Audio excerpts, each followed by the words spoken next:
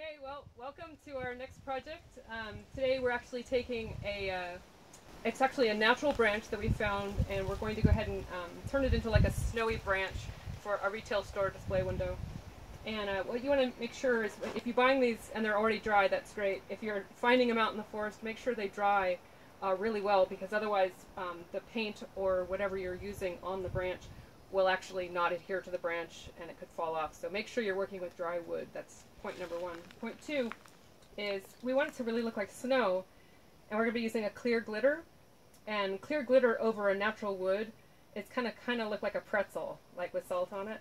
It's going to not necessarily have a really pretty look. So what we've done is pre-sprayed this with white so that the clear glitter will be sitting over the white, so it should look like snow as opposed to a pretzel. So we're hoping. Okay, so we're going to go ahead and cover 3 different kinds of adhesives. The first one is the Scotch Super 77. This particular glue is the only kind of spray glue that we really recommend. It's a professional grade glue, and the thing that makes it special is that it doesn't soak into whatever you spray it on. A lot of these glues, other brands, you spray it on it, it actually soaks in and it becomes really not very tacky at all. This one will actually sit on the surface of whatever you spray it on. It won't soak in, and it gives you a little bit of time to play with it before it dries up. So this is the only spray glue, but we'll go into this a little bit further because there are some drawbacks, even though it's a great glue. The second one we're going to do is Mod Podge, which is our favorite. This is a great glue. It's very clear, it's gloss, it goes onto almost any surface you put it on. So you can apply it onto the branch, put your glitter on, and it's definitely the recommended one. But there's a drawback to it too, and that is it takes a long time to put the glue on. But it is going to give you your best product. So we'll go into that in a minute. And then the third is actually just paint.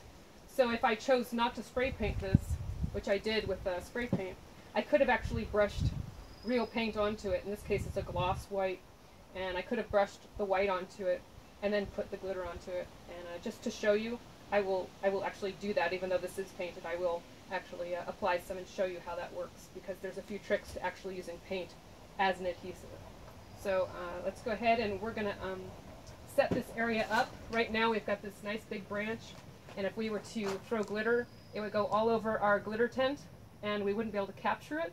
So we're going to go ahead and put up a plastic sheet, a drop cloth, that is going to go in the back and around the sides, so that when we put the glitter on, we'll be able to collect it and reuse whatever has fallen. Okay, so we're going to do our retail store branch, and we're going to make it look like snow. So this is our first adhesive and application. We're going to be taking a gloss white paint, and I'm going to apply it with a brush, and we're just going to put it in this section right here, and then we're going to use just the simple drop method, which I'm sure everyone's familiar with, where we're just going to be dropping the glitter onto it. So the important thing about paint is that I really like to use gloss. One, it takes longer to dry, so it gives you more time to work. But two, it also is glossy, and so is glitter. So it's kind of helping the glitter be even more glossy. So if you see a little bit of the paint through the glitter, it's also going to have a gloss. So you don't have to use gloss, I just recommend it. And then if you for some reason wanted to have a pink snow, you could certainly do your branch pink and then put a clear over it, and you would get a pink branch. But that it would look like snow. It would just look like pink snow. So you don't have to do white on white. We're just kind of going for the traditional snow look today. So here we go. I'm just going to brush on a small section here and do a little test for you.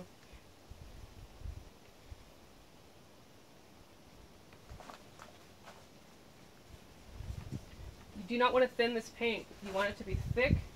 You want to apply it thickly. You need to have a lot of adhesive for that glitter to attach itself to. If you put it on really thin, one, it dries faster, but two, it just doesn't, there's not enough for the glitter to grab onto, so you definitely need to go thick. Just too much here. It's going to be really tempting to just paint your branch and then go in glitter. You aren't going to have that luxury. Your paint's going to dry way too quickly. So you're going to want to make sure that you just do it in sections.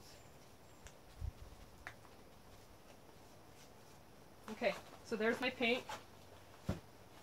And we're going to do, like I said, the drop method, where you're literally just taking the glitter and you're carefully dropping it onto the surface of the paint.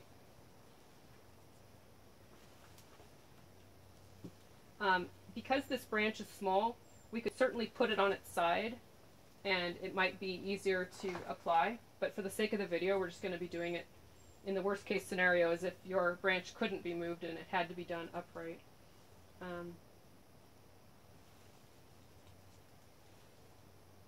Sometimes using your second hand to bounce it off is helpful. You can literally just bounce it off with one hand and it bounces straight onto the surface. So the bounce method's really handy. We'll do a little close-up for you later on that.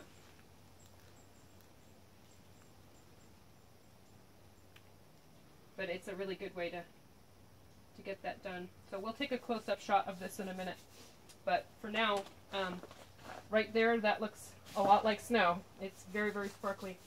So we're going to go ahead and get a close-up and do that for you. Then we're going to go on and do the Mod Podge method next, okay?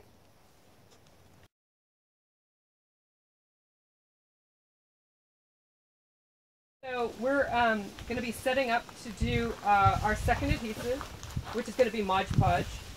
And this is something you can find at just about any craft store. We also sell it on bulkglitters.com. We also sell it in gallons, so if you got like a parade float or, you know, something really big, we can definitely hook you up with gallons. They're kind of hard to find at your craft store. Anyway, Mod Podge, recommend the gloss, because again, same theory as the paint. It's shiny, and so is glitter.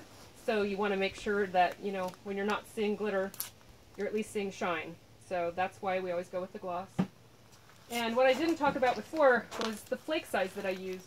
And because it's a store window, I wanted to go for a nice large flake, so I went for what we call the fat flakes. And it's a nice big flake, and in a store window it's really going to pop. What I have here is our Colossal, and it's our .125, which is an 1/8 inch. It's huge, and it's beautiful. It kind of looks like fish scales. It's really, really lovely glitter. And what I'm going to do is apply the Mod Podge on this side of the branch, and then I'm going to apply 2 different sizes.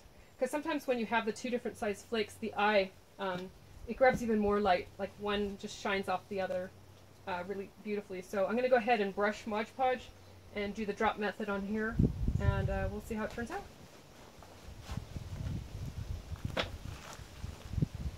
And again, you want to be liberal with this. It is clear, so no one's going to see it. And you want to make sure that you have plenty of time to apply, and you want to make sure that there's plenty of glue for the glitter to stick to. So this is not a time to be stingy.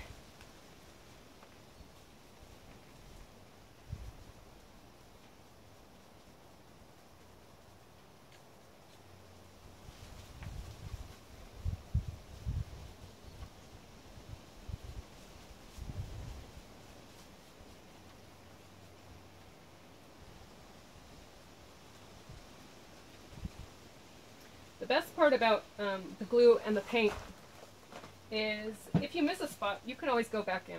You know, it's not a problem. You can always go back in and do little spots that you missed before.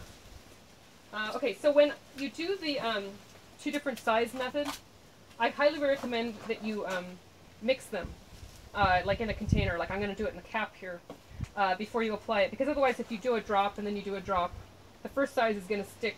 The second size isn't really going to stick, so you don't get that a nice effect. So go ahead and take some of your glitter, each size, give it a good mix, like so, and then again do the drop method or the bounce method. So I'm going to start with the drop, which is just, you know, straight drop. And again, on a vertical surface, you're only going to get so much effect on that. And then you're going to do the bounce method, which is where I take my hand and I hold it up and I bounce it off the one hand, and then it bounces straight on. And I think before we finish the video, we'll do a little close-up of that so you can see what it looks like.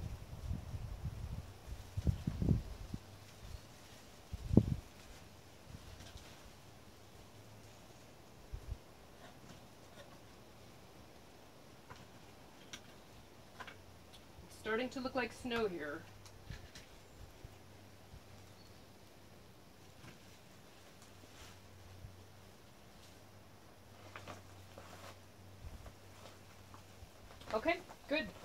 So we did the Mod Podge on top. We mixed the two sizes together. We applied it, and it's just going to sit there and it's going to dry. We're going to move on to our next method, which is going to be spray glue, which is quite messy, but we're up for it.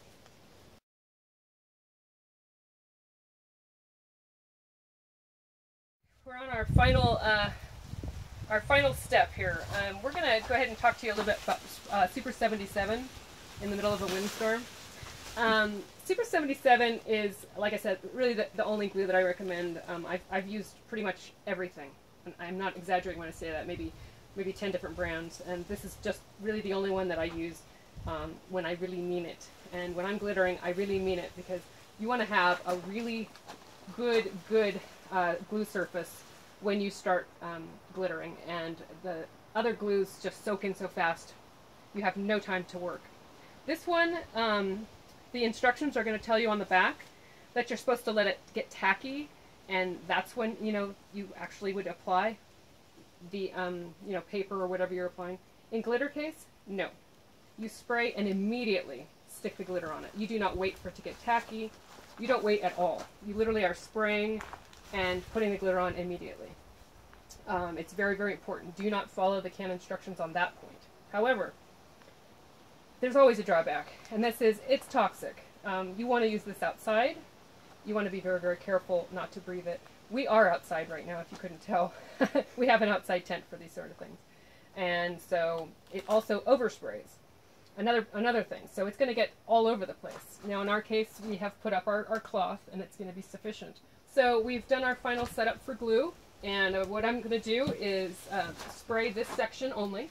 I'm going to spray it like crazy, and then I'm going to do something really fun, and instead of throwing glitter at it, I'm actually going to fire up our glitter gun, which is a manual gun.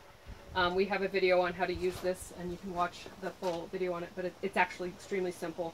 Basically, as a hopper, you put the glitter into the hopper, close it up, you give it a little prime, which will make a little sploosh of glitter come out, and then you're good to go.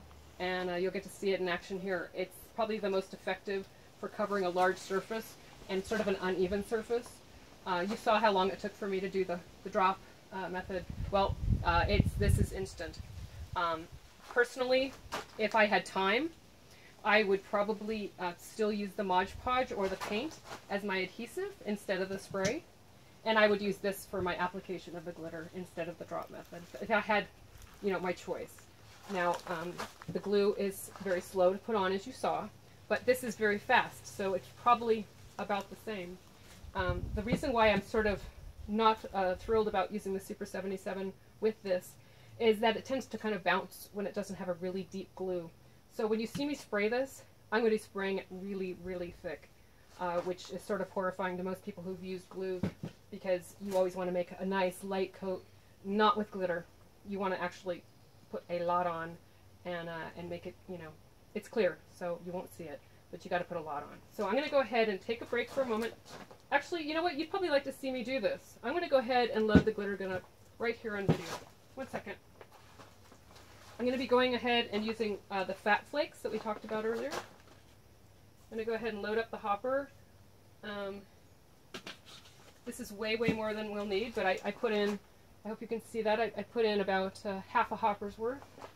Okay, I'm doing the little prime splooch where the kind of goes out in a mess. Now I'm all ready to roll. So I'm going to go ahead and hide it behind here because I don't want it to get sprayed. And now I'm going to spray.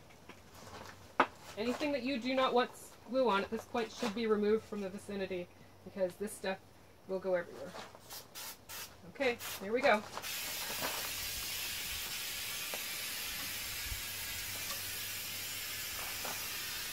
You can see it dripping out of the nozzle.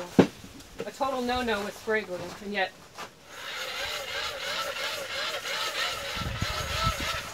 and then the next section.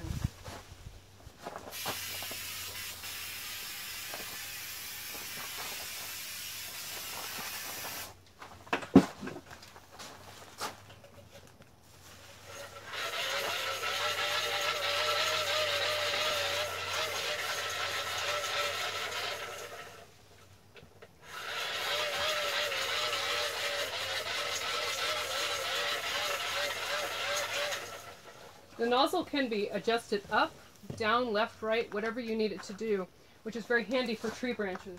Allows you to change your angle and so forth at whatever angle you're at and wherever you can get in. So another reason why I love using this gun. Okay, great. So at this point, we've covered the 3 adhesives and 2 different kinds of application. We're going to do a few close-ups for you now, and then we're done. Thanks. Just doing a little paint work up close so you can kind of see. So we've applied a little bit of paint here, and we're going to do the drop method here. A little bit of a close-up so you can see what's done here.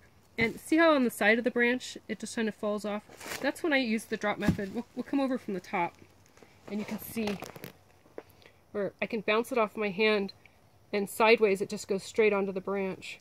Yeah, you'll get a little paint on you, but that's just part of, you know, being crafty. Okay, so you can actually get it down the side. Now we're going to take a close-up so you can see that I was able to get the glitter on the side through the bounce method, where I'm literally bouncing it off the side of my hand, and it bounces, ricochets off my hand and onto the side. You have to hold your hand very, very close to pull that off, but it does work really well. Okay, so in some cases, like let's say in here, you're just having a really heck of a time getting glitter into some of these spots, but you really want the whole thing to be covered. So what you can do is actually, you know, get yourself a little container of glue, and you're actually just making kind of a glitter glue, where you're actually going to add the glitter onto the glue, do a little mix with your brush, and you're actually creating a glitter glue, which will dry clear, and you can apply it to those really hard to reach areas. And of course, when it goes on, you know, it looks chunky, but it does dry clear, and it will give you the look you're after. So it just goes on a little scary. I wouldn't use it for the whole branch, but certainly for little hard to reach spots, it's a good way to go. And then of course you can always come in with a little bit of loose glitter and just kind of drop it over the top for good measure if you can reach it. But anyway, that's just a little trick to make a little glitter glue just in case for those hard to reach spots. Okay, great. So one final tip we were going to do, see underneath this branch, it doesn't have any glitter on it. I'm going to go ahead and just show you a real quick and easy method to do that. So we're going to go ahead and, in this case we're using the Mod Podge because we happen to have it right here with a brush. And I'm going to put a nice heavy coat on it.